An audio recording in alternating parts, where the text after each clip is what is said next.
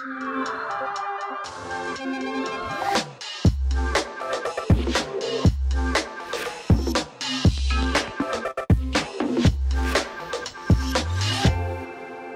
back. In this lesson, we'll use auto layout to build a responsive card element for our portfolio's landing page. Then we'll revisit the elements we built in the previous lessons and apply auto layout to them to build a container system for our portfolio. Finally, we'll wrap things up by turning all of the elements into reusable components. We'll start by building the card element. Cards are used to present bite-sized chunks of content in a way that encourages viewers to interact with it to see more details. The name cards come from their resemblance to physical cards, like playing cards. Even if the term is new to you, you probably interact with card elements every day, whether you're browsing a streaming service, shopping online, or scrolling through your social media feed. Thanks to their modular and flexible nature, cards have quickly become a popular pattern in modern product design. Our card will be used to showcase past work and give readers an entry point to another page where they can learn more about the project. The card will include an image to give a visual preview of our work, a heading for the project name, a short description of the project, and a call to action button.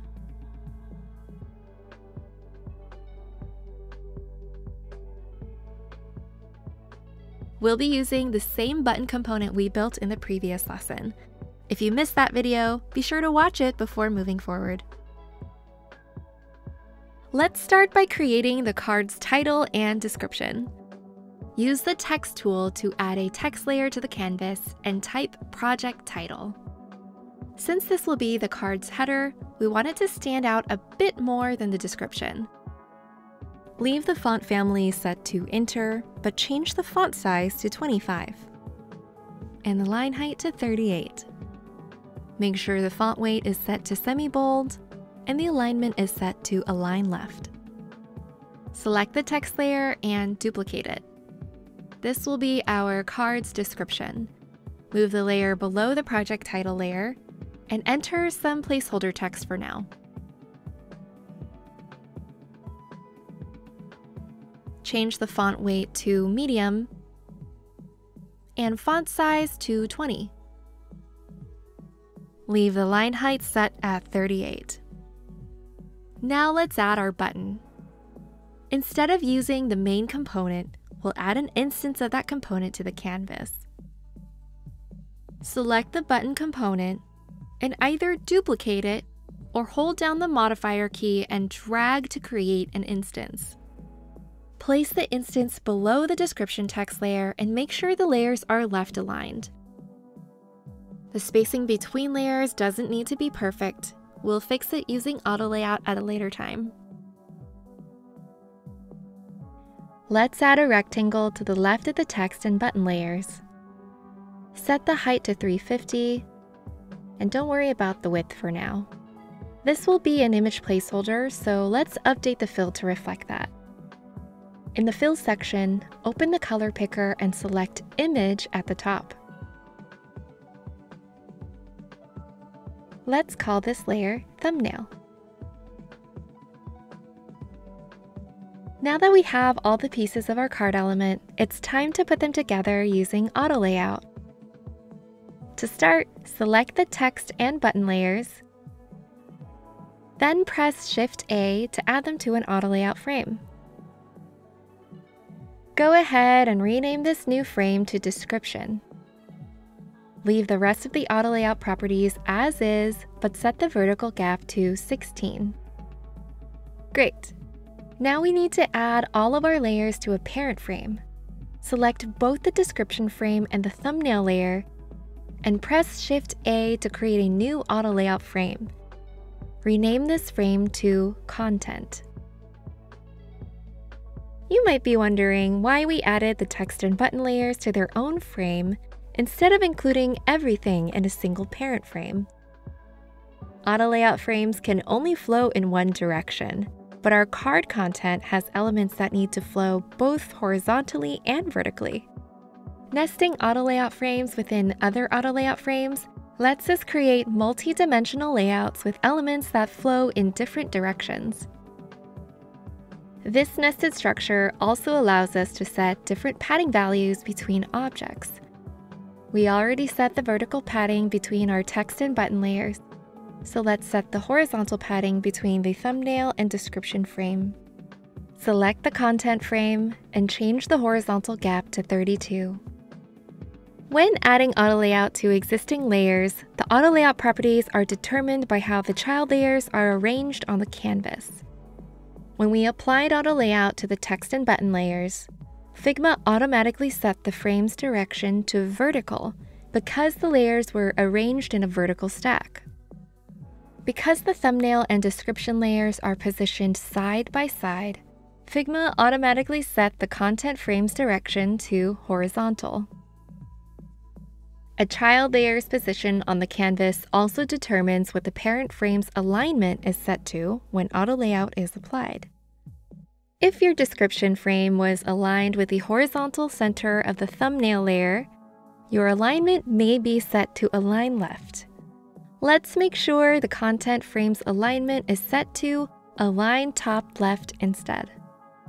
We also need to give the content frame a maximum width so that our card element takes up the same amount of horizontal space as the other elements in our portfolio design.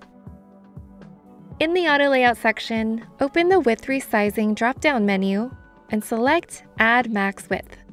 Enter 1000 in the Max Width field. This means that the frame can only ever reach a maximum of 1000 pixels wide, regardless of the content inside. Depending on the length of your text layers, your description frame may be spreading beyond the content frame's bounding box. Let's rein that in. Select the description frame and change the width resizing to fill container. Keep the height resizing as is. To keep things visually balanced, let's do the same for the thumbnail layer.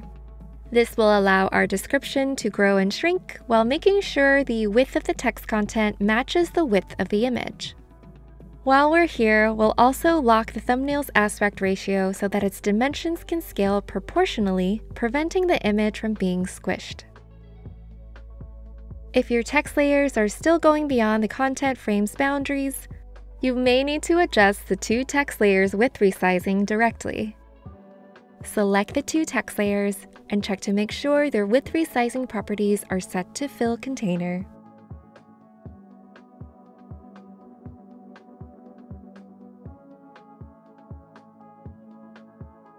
Since we want to add several cards to our portfolio landing page, we'll turn our card into a component. But before we do that, let's compare what we've created to the finished portfolio design. The content frame in our final design is nested inside another frame with auto layout applied. And if we keep looking, we can see that the same can be said for most of the other portfolio elements. Let's explore why we've structured them this way. By adding an additional frame around an element, we can create a container system for our portfolio. A container system turns each element into discrete blocks, making it easy for us to add, reorder, and swap blocks as we build our designs. We can still change aspects of individual blocks, like updating the content, adding a background fill, or adjusting the top and bottom padding, without worrying how these changes will impact the rest of the content on the page. Let's walk through an example to better understand the benefits of using a container system. Imagine a layout with several card elements, and we want to add a background fill behind one card to help emphasize content we want to draw the visitor's eye to. If we were to apply the fill directly to the content frame, the fill will only extend to the frame's boundary.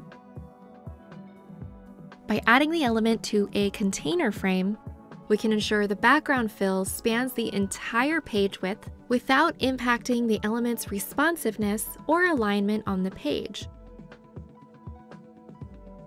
Now that we know more about container systems, we'll revisit the elements we built earlier and apply auto layout to them. We'll also turn each element into a component so they'll be ready for when we build our final portfolio design. We'll start by completing the card element we were just working on.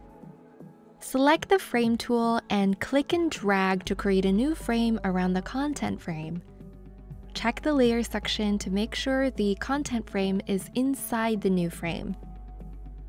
Rename the frame to Project Card, then press Shift-A to apply Auto Layout. Use the Auto Layout section to set the alignment to center, the horizontal padding to 24, and the vertical padding to 56. The height resizing is already set to hug contents, which is what we want. We'll change the width resizing to fill container when we add an instance of this component to our final designs. For now, we'll leave it as fixed. All right, it's time to add the rest of our portfolio elements to containers. Revisiting past work might feel a little repetitive, but design is all about iteration. The time and effort invested now will pay off when we put our final designs together. As we update each element in this section, you'll notice the auto layout configurations follow a similar pattern. Most elements will have a max of 1000, with their horizontal padding set to 24 and their vertical padding set to 56. However, a few key elements will have some slight adjustments to help them stand out on the page. With that in mind, we'll start by selecting the landing page hero frame and pressing Shift-A to apply auto layout. Set the max width to 1000. Make sure the vertical gap is set to 24, and set both padding options to 0. Next, we'll add the container frame. Use the frame tool to add a new frame around the landing page hero frame. Rename this new frame to Personal Bio and apply auto layout to it. Change the alignment to center, the horizontal padding to 24, and the vertical padding to 104. The extra vertical padding emphasizes the bio's importance, helping it stand out from the other elements. Select the landing page hero frame once more and change the width resizing to fill container. We'll tackle the section heading next. Select the section heading text layer and press Shift-A. Rename the new frame to Section Heading. Select the text layer inside the frame. Give it a max width of 1000. Make sure both resizing properties are set to fill container. Then reselect the section heading frame. To create a strong visual relationship between the section heading and the content that follows it, we'll use different padding values on the top and bottom of the frame. Select individual padding in the auto layout section and change the left and right padding to 24, the top padding to 72, and the bottom padding to 0. We're making progress. Next, select the paragraph text layer and press Shift-A. Rename the new frame to Text Block. Select the nested text layer and give it a max width of 1000. Set its width resizing to fill container, then select the text block frame and set its horizontal padding to 24 and vertical padding to 56. Moving on, select the quote text layer and press Shift-A. Rename this frame to Quote Block. If you recall, we gave this text layer a specific width of 570. That's because we want the quote block to act as a visual break on the page. With that in mind, select the quote text layer and give it a max width of 570. And set the width resizing to fill container. Then select the quote block frame and change the horizontal padding to 24 and the vertical padding to 56. We're now down to our last two elements. Next, select the image layer and press Shift-A.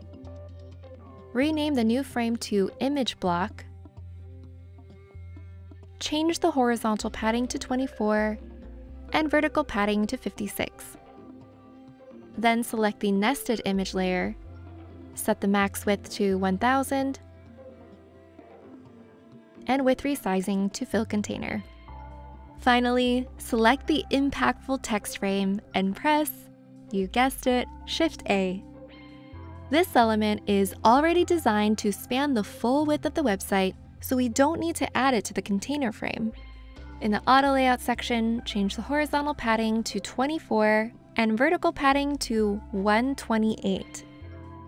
Just like in the personal bio element, this extra chunky vertical padding will help offset this prominent element from other content on the page.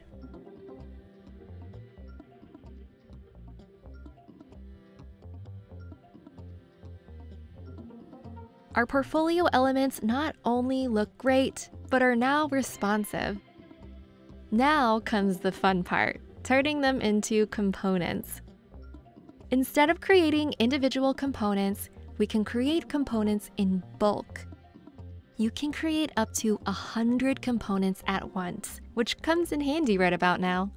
Before moving forward, make sure you have these portfolio elements: a personal bio, a section heading, a text block, a quote block, an image block, an impactful text hero, and a project card element. Select all of these elements, then click the arrow next to Create Component in the right sidebar, and choose Create Multiple Components. Awesome! To keep our file organized, we'll move our main components over to the Components page. Select all of the components, including the button component we created earlier. Right-click on the selection, hover over Move to Page, and select Components. Now that we've moved our elements, the case study desktop frame preset we added earlier should be empty. We won't be using it again, so you can either delete it or save it to use for your own future explorations. Excellent work! Not only did we use auto layout to design a card element, we also revisited the other portfolio elements and added them to a container system. We finished the lesson by turning our portfolio elements into reusable components and moving them to our dedicated components page. Coming up next, we'll apply what we learned about auto layout and components to build navigation bar and footer elements for our website. See you there.